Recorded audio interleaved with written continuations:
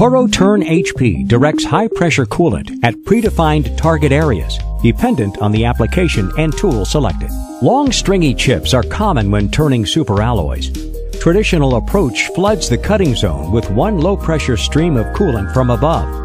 As heat develops between the chip and rake face of the insert, crater wear develops.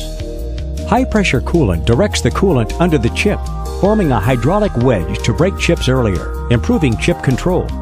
And a lower temperature at the cutting edge will lead to less crater wear.